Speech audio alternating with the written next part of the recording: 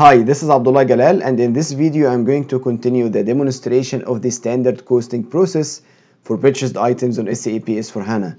So this is part 2. In part 1 we did a standard cost estimate for our item, and in this part I'm going to continue with the purchase order, goods receipt, and the material ledger actual costing.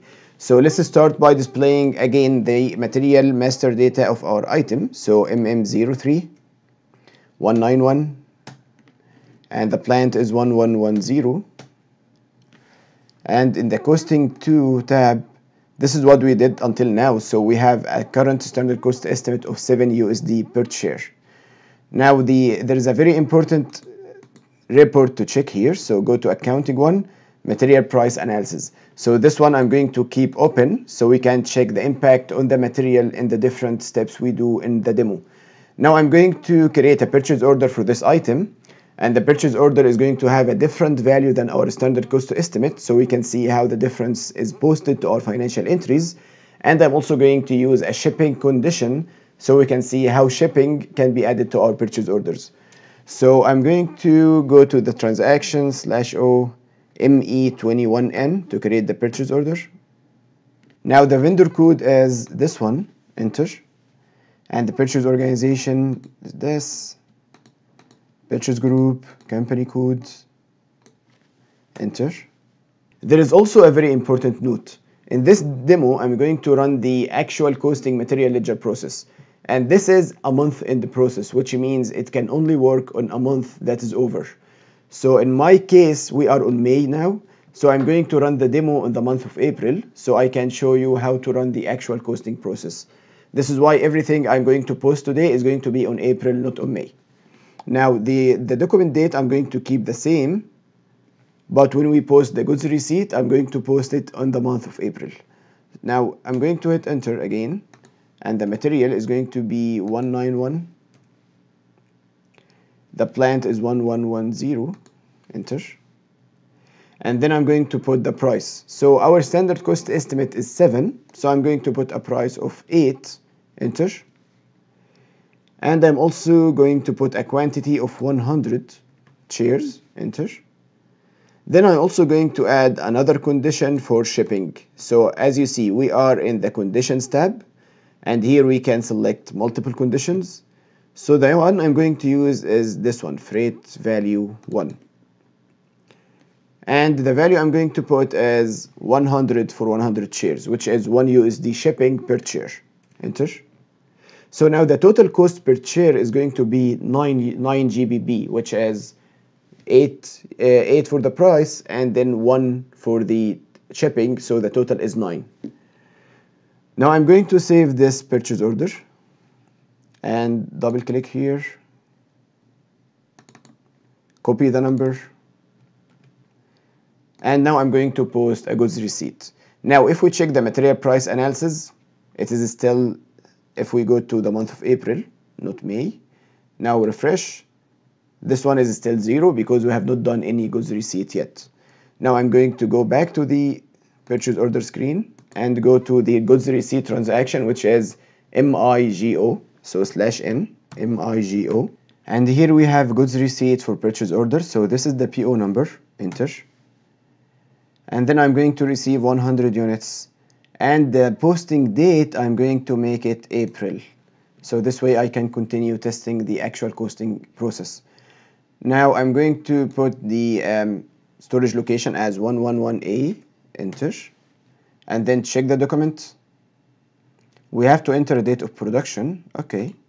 So go to detailed data and date of manufacturing here. So let's say 10/05/2019, okay. Or maybe make it 10 of April 2019, more realistic. And then check again, all good, so post. Now I have posted a goods receipt to our item. So let's go back to the material price analysis here. And I'm going to refresh and make sure you are on the correct period, so April 2019.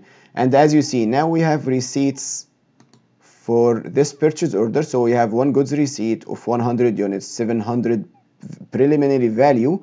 This is the standard costing value. So our standard cost is 7 multiplied by 100. so this is 700. And then we have 200 price difference. This is the difference between our actual cost and the standard cost, and the actual value is 900 and the actual price is 9. Now I'm going to go back to the goods receipt here, and I'm going to display the financial entry. Enter. Go to document information, FI documents, then double click on this accounting document. And here, as you see, we have one debit inventory trading goods. This is our inventory account. It has a debit of 700, which is our standard cost. So any movement that happens to our inventory account is going to be at standard cost. And then we have GRIR of 800. So this is for the price of the product that we are paying for the product itself.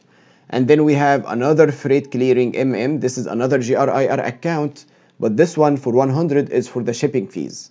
And then we have a price difference of 200. So now you see how we can add the shipping cost to our PO and to our inventory valuation is through adding it to the purchase order. And then this is the financial entry.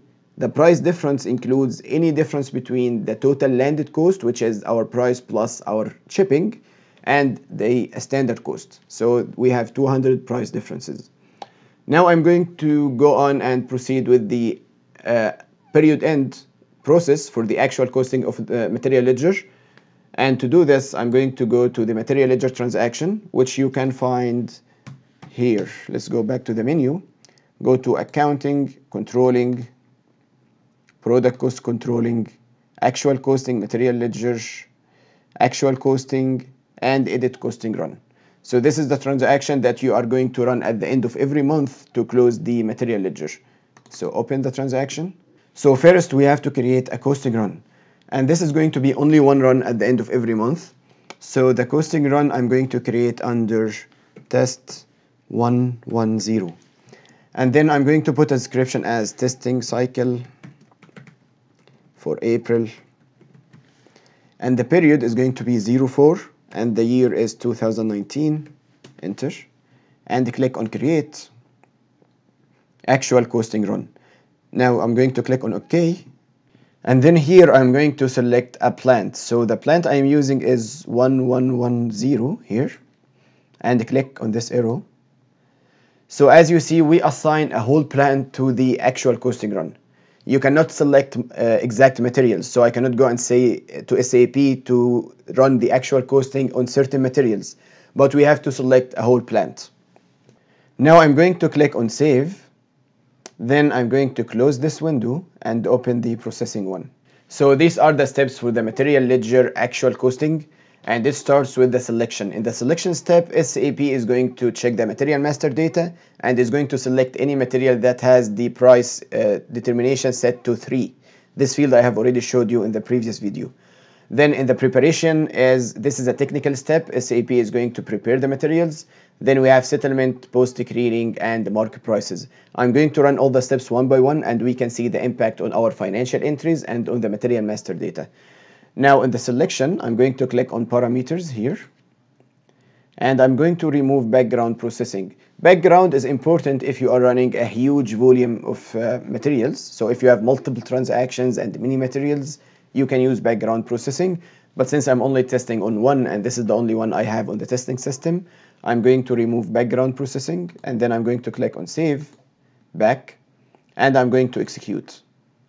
So now as you see, we have material successful, one material, and here we have one material selected, which is the material we are using for our testing. Go back. Now the second step, preparation. I'm going to go to parameters also, and I'm going to remove background processing and save. And as you see, it gives you a message that you must first allow price determination for period 04. So this is similar to the error we got when we were running the price update in CK24. This is an authorization error, which means that someone has to go and approve and authorize that we are ready to close the period. And this someone is usually an accounting manager. So go back, cancel. If you see this lock, this is the authorization lock. So only the person authorized can go ahead and remove this lock. So I'm going to click here, and as you see now it is allowed. It's open. So only the authorized person can do this. So now I'm going to go to preparation again, remove background processing, save, go back, and execute. Now as you see, we have one material successful, so everything is okay. Go back. And then go to settlement, again parameters. I'm going to remove the background processing, and I'm going to save and go back. Then I'm going to run settlement. Now before I do this, let's go back to the material price analysis screen. Now this is before we do any material ledger actual costing cycles. As you see here, you have period status, you have relevant for settlement, and then preparation open, settlement open, and the closing entries open. Now if I refresh, now you see it is telling me that the preparation is completed. So the status of the actual costing cycle is updated also in the material price analysis. So now I'm going to go back to the actual costing here, and then I'm going to run settlement. And then we have one material successful. Go back. Now if I check again the material price analysis, now as you see here, we have not allocated price difference of 200. This is before settlement. Now once I refresh, now it is no longer not allocated. It has been settled to the item. Now this doesn't seem very important in our case because we are doing a demo for purchased items. But when we are doing a demo for manufactured items and we have many items consumed and we have raw materials that are consumed in different products, you will see how this has a huge impact. But for now, all you need to know is once you settle, SAP is going to distribute the price differences to the materials. Now here we have only one material, so all the price difference is settled to this material. So now we have 100 units, 700 preliminary value, price difference 200, and the actual value of 900. And also, as you see, it shows settlement completed. And also you have ending inventory now. So our ending inventory is this. And then you have settlement of 200. So now SAP has understood that we have closed the period.